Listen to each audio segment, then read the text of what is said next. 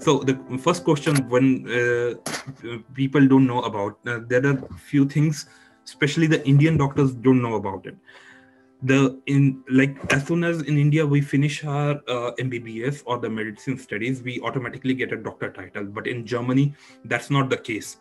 To get a doctor title, or the what here in Germany is called Dr. Med for the medical specialist, and Dr. Med Dent for the dentist, you have to do something called as promovision. So you have to do one research activity, and you have to, or sometimes you have to write a thesis, or you have to publish papers so that you can promovision. Now, the question is it compulsory? It is not compulsory. That is completely an optional thing. If you don't want to do it, you can choose to leave it. But why? What brings us? Promotion. First is as I said, the doctor title. You can't write yourself doctor, though you can work as doctor, but you cannot write yourself as doctor. And in earlier times, it was a very sort of psychological compulsion for every medical and the dental students to get promovied and get a doctor title. Otherwise, that was, if you didn't have a doctor title, that was seen very bad. But in recent times, a lot of Indian doctors or foreign doctors, or even the German doctors, they choose to leave this behind, and because financially it doesn't bring you anything just to write yourself doctor in front of your name. Second thing, the clinical career. As doctors, you think about, okay, why should I promovian? Will it help in my clinical career in anyhow? The answer is yes and no. If, for example, if you opt to work in a praxis or your own clinic, then you don't need to have one doctor title. But in case if you choose to work for example, in a university hospital, most of the university hospitals do require a doctor title so that you can further work over there. Without a doctor title, you cannot get promotions in university hospitals. The third thing is the research career. Here it becomes very much important. The people who are interested in research, for further research, for anything further, if you are not promovied or you don't have this doctor title, you cannot go ahead and do further research thing. To do research, that's the basic thing, that you have to have a doctor title. And the fourth thing, the prestige. Yes, still there are a lot of people who feel in Germany that doctor should have a doctor title, unless if the number of these kind of people is decreasing every day. But yes, there are few people who still who are old school and still feels that the doctors should have a doctor title.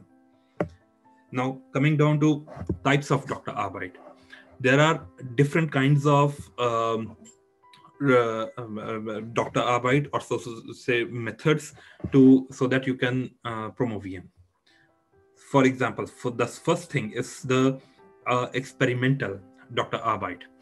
That is, you work in a lab, you work on animal models, or you work on cells, or that means you just work in a lab to write your thesis and you get yourself promoted. The advantages is the experimental Dr. Arbeit gets the highest amount of marks, and yeah, that is also there. The kind of Dr. Arbeit you write, your Dr. Arbeit is also scored. You get points, and what is in Germany they call it as Noten. That is, every subject has been ranked through 1 to 6 or 0.7 to 6. 1 or the 0.7 considered as the best, and the 6 failed. The experimental Dr. Arbeits, they generally get, and if it is good written, they generally get points from 0.7 to 2 normally. And that is one thing. Second thing, if you have written an experimental Doktorarbeit and you are interested in research, this opens door for you for further research in a lab. If you have if you haven't written your Doktorarbeit in an experimental, if you haven't written an experimental Doktorarbeit, then you can't work in a lab in future. That's one thing. So if you're thinking about a research career as well, then I will suggest you that you think about a experimental Doktorarbeit. The second is the klinische Doktorarbeit. That is that you participate in clinical trials. The clinical trials they can be prospective, they can be retrospective, and so on. The klinische Doktorarbeit still gives you a lot of opportunities for you to work in research, but unfortunately you cannot work in a lab after that. What are the advantages? The advantages are that can be written very fast. For example, if you are there just for the doctor title, then you can choose one retrospective Doktorarbeit and you can collect the data as early as possible. You analyze it and you can start writing it. Again, the disadvantages are it's not seen so good as an experimental Doktorarbeit. And as I said, that you cannot work in a lab in future. The third here is the statistical Doktorarbeit. The statistische Doktorarbeit is mainly done through the statistics. For example, if you write a meta-analysis, you collect few papers in one subject and you analyze their data together. The advantages, it can be done again very fast. The disadvantages, very poor very poor marks. Second thing is it doesn't open your doors for future research. If you are interested in research, then I will suggest you that you go for either experimental Doktorarbeit or the clinical Doktorarbeit. But the statistical Doktorarbeit doesn't give you many opportunities after that to work in research. The fourth one is the theoretical Doktorarbeit. The theoretical Doktorarbeit is not done these days anyhow. I haven't seen people discussing about it, and people don't do it. There was time when people used to do it.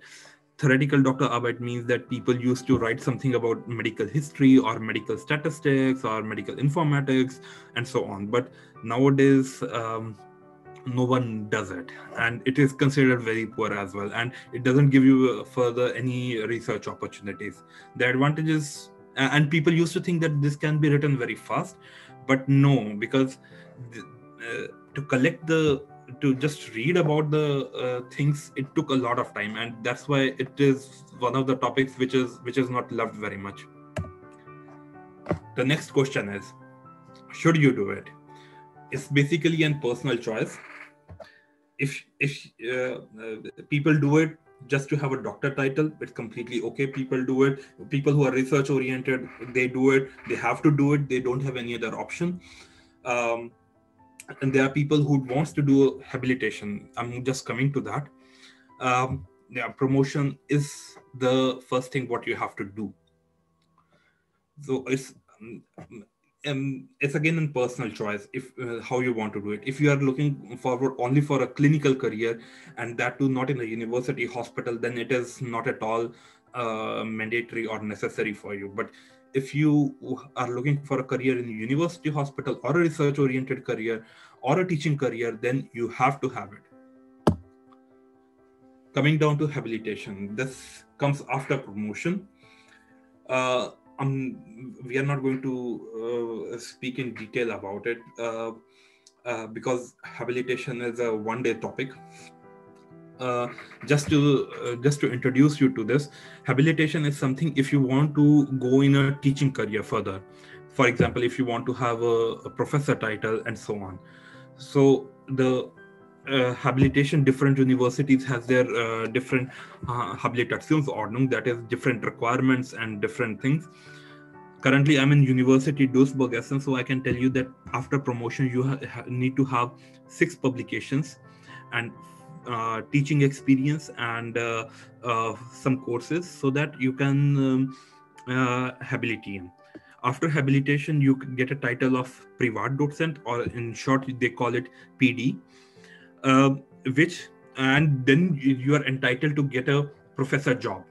Once you get a professor job, then you can write professor. You can, unlike India, when you start working in a medical college, you start directly get a title of assistant professor or associate professor or a professor. It's it's not in a similar way here. So you have to have you need to have a doc, first promotion and then the habilitation, so that you can build up a teaching career and a research career. So this is my last slide about this topic. This is Dr. Med, or Dr. Med Dent, because there are many dentists here as well. So Schmerzvergeht, the title besteht. You can, the pain goes, but the title stays. Now our third topic